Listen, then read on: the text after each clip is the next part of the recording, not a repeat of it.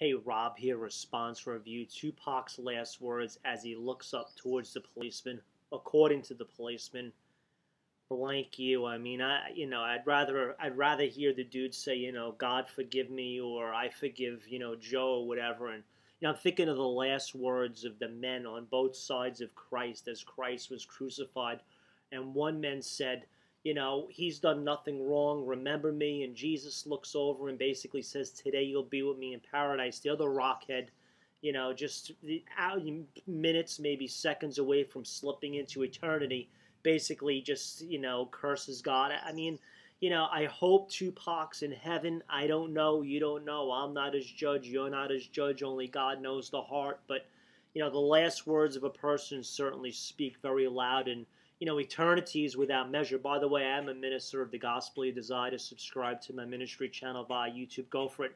Think about how long eternity is. Eternity is without end. Eternity is not a billion times a billion years. It's without measure. And the reality is we will all take our last breath one day. Certainly no one out there has found the fountain of youth. And when we do take our last breath, either the elevator goes up to life insurance, which is heaven, or it goes down to the basement, fire insurance, a place that Jesus Christ taught about in the Bible called hell. Are there demons in hell? Is there fire in hell? Absolutely. Am I trying to scare the hell out of you? Hopefully for some of you.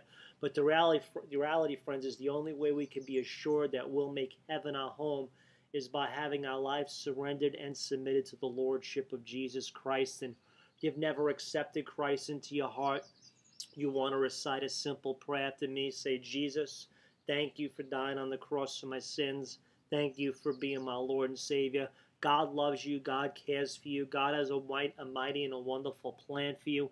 The Bible is very clear about the plan of God. It says in the book of Jeremiah, God has a plan for you, plans for a hope in the future, plans for an expected end. And Christ comes by invitation only. He'll never make you serve him. God didn't create robots. God gave us a free will. So, you can accept Christ out of obedience or reject him out of disobedience. In other words, we're the ones that control the doorknob to our heart. And I promise you this, once you open the door of your heart, the Lord will come in with his love. And I'll leave you with a great scripture in the Bible, John 3:16, for God so loved the world, he gave his only son, that if you would believe, receive, accept, surrender your life to Jesus, you would never perish. You'd have eternal life.